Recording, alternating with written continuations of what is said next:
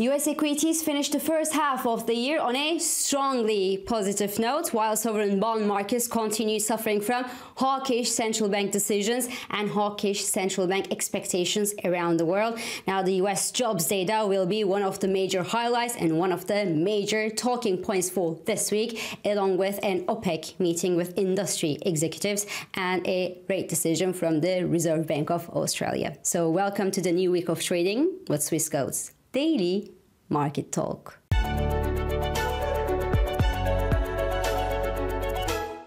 So yes, the first half of this year ends on a super positive note for equities and not so much for the sovereign bonds. So this is obviously the exact opposite of what was predicted by analysts and by investors. The bond markets were actually supposed to recover some strength due to economic pains, which should have normally led to a more dovish central bank landscape around the world, while equities, on the other hand, should have suffered due to the economic woes and due to slowing spending from consumers and perhaps a recession. But no, none of it happened. Equities did well, even though profits for corporations fell. Well, they fell less than expected by analysts. And more importantly, I think everybody noticed, AI saved the day or saved the half of the year, sending the big technology stocks to a nice bull market in the first half of this year.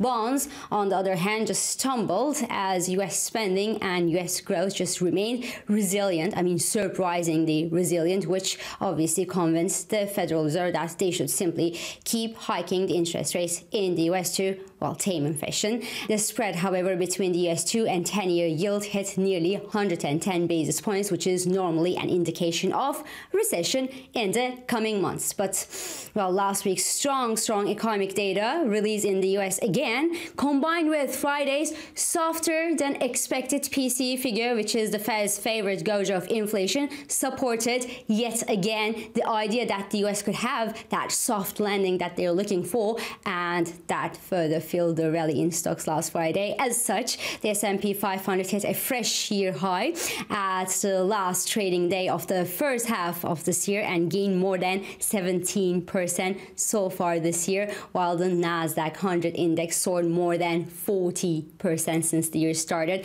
Apple hit $194 per share on Friday and closed last week with a valuation above $3 trillion US.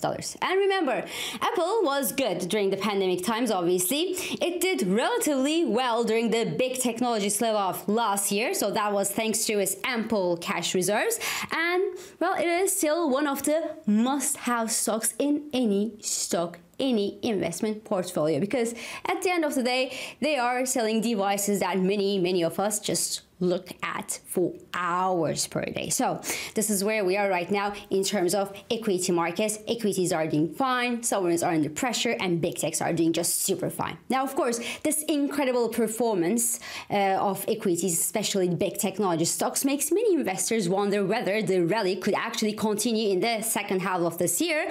And, well, there are some kind of few reasons why it may not continue this way. The first being the tightening of central bank policies, obviously, because at their meeting in Sinatra in Portugal last week, the Federal Reserve, the European Central Bank, and the Bank of England officials, chiefs, all reiterated their intention to continue hiking the interest rates in their respective countries or zones. In the UK, inflation is so sticky that the government is now putting their hands in the mud, and they try to find solutions on their end to limit these price increases besides the Bank of England's rate increases. In the US, the inflation numbers are actually coming down, but not as fast as the Federal Reserve would have wished for.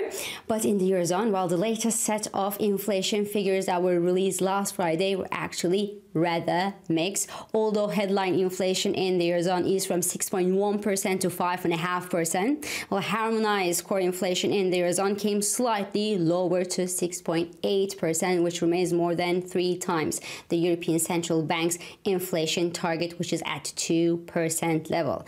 And progress could get slower from here because we benefited from a very, very positive base effect, especially regarding the headline inflation in the first half of this year, as the numbers fully digested the energy rally that we saw that was triggered by the war in Ukraine last year.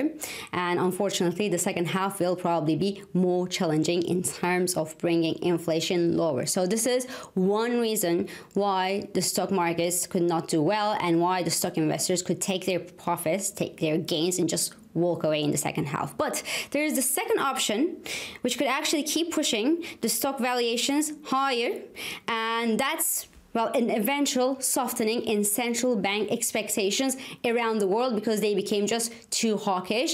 The Reserve Bank of Australia, for example, is expected to keep its rate unchanged at this week's monetary policy meeting after being partly responsible of the latest hawkish spree in global central bank decisions and expectations last month, when actually it raised its rates unexpectedly and surprisingly at the last meeting, and that just was a shock for the entire world. So no action from the RBA could calm down the nerves this week a little bit, but for that to happen like globally, we also must see some loosening in some parts of the global economy, and the US jobs market is just one place where we want to see some loosening. So this week, all eyes will again shift to the US jobs data due this Friday. The US NFP is expected to print more than 220,000 non-farm job additions in June in the US, with a steady wage growth of around 0.3% over the month. And remember, when you read these data, the best scenario for stock investors is a strong NFP read, not too strong, but strong NFP read, combined with softening wages growth. So fingers crossed. Until then, well, there's no major reason why we won't see further gains in the stock markets, especially given that this week begins with some kind of good news. So first, the Caixin Manufacturing Index for China came in slightly better than expected and slightly above the 50 threshold, hinting at a slight expansion, although sentiment weakened to an 8-month low and new orders for Chinese companies rose at a softer pace.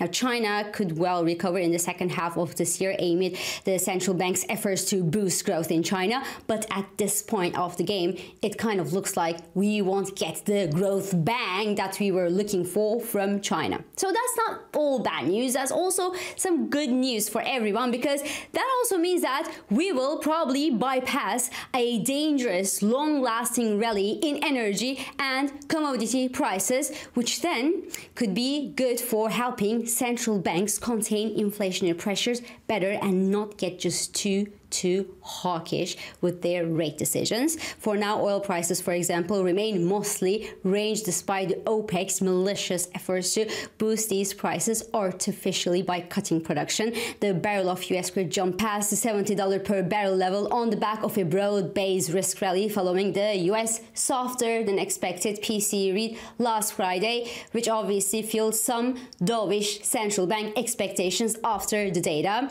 The Chinese data, the PMI data, also gives some support this morning to the crude oil, but the 50-day moving average, which is near the $71.30 per barrel level, will likely act as a solid resistance to any rally at this point. Now, this week, though, risks remain tilted to the upside. That's important to note, as OPEC meets with the industry executives. Now, this week's meeting is not a policy meeting, so we won't probably hear any production cuts or any important decision from the OPEC regarding their production strategy. But what we could still well hear this week is a slowing demand forecast, for example, which would then bring traders to assess another production cut from OPEC down the road when they meet for a policy meeting, and that could boost oil prices higher. But in all cases, we have clearly seen that cutting production hasn't been enough for a sustained price rally so far in crude oil. So any rally that could be triggered by